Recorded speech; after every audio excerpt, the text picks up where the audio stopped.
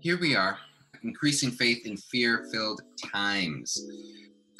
So one of the questions that I get often is, will I always be anxious? Right? Is this something that, will always be the same? And the answer is no, right? It will not always be the same degree. There are things that we can do to change that level of intensity of anxiety, like we talked about earlier. Um, and anxiety is not just something that happens in an isolated incident, right? It's a combination of a number of factors. So if you are burnt out, if you're overworked, if you're tired, if you haven't eaten well, right? If your body's not functioning optimally, if you're having relational challenges, if you're having challenges at work, all these things, it's like it compounds itself and it makes you more susceptible to feeling anxious and having anxiety provoking thoughts.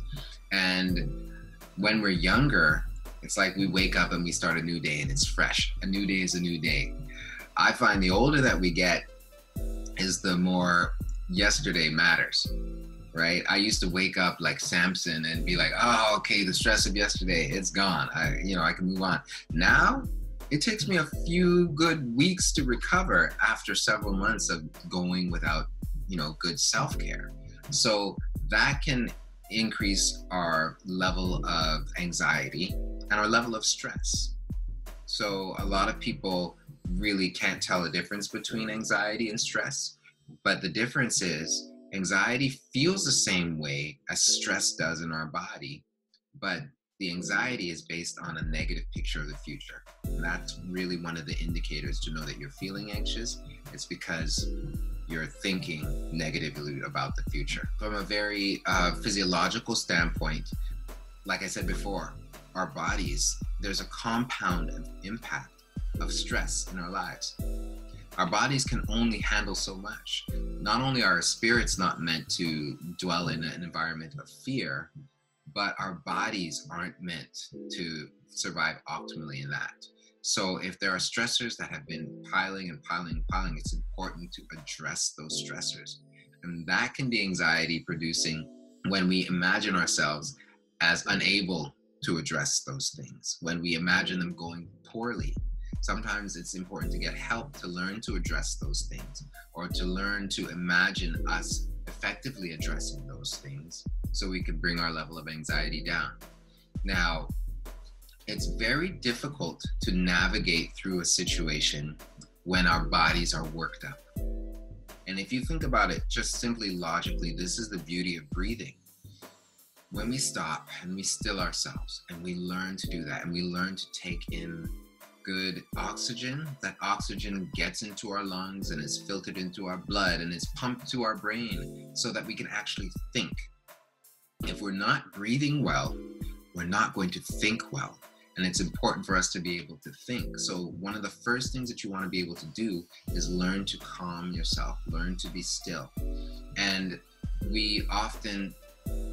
I find that many people, we are reactive, right? We wait till a situation happens and then we try to address it. Whereas even learning how to manage our emotions and our moods is something that we can do progressively. We can be proactive. You don't have to wait till you feel anxious to learn how to manage those things in your body. It's like preparing for a marathon. You don't want to wait till the day of the marathon to start training, right? So throughout the day, you can even set alarms, okay? Set an alarm to remind yourself to breathe. A lot of us hardworking people, we're actually pretty anxious people, and we don't allow ourselves to take breaks. We don't allow ourselves to stop. We just go, go, go, go, go, go, go. And nobody's responsible for that. Nobody is responsible for that but us. So taking breaks throughout the day, stopping, breathing, right? Some of the things that I do, like I said, I have scriptures posted on my wall, right? I have things, visual reminders, set alarms in my phone. Now I'm adjusting my schedule so there are breaks worked into my schedule so I can breathe, I can relax, and I can take better care of myself. So that will help us with dealing with some of these anxiety attacks that we feel, because it's all related. So thank you for that question. And if there's anything else that comes to mind, by all means, please send me an email. Let me know so I can answer these questions. And I definitely am open to you being in touch with me. Let me know how things are going. And if I could be of support along the way, by all means, please, please, please let me know. All right? So thank you again for joining me.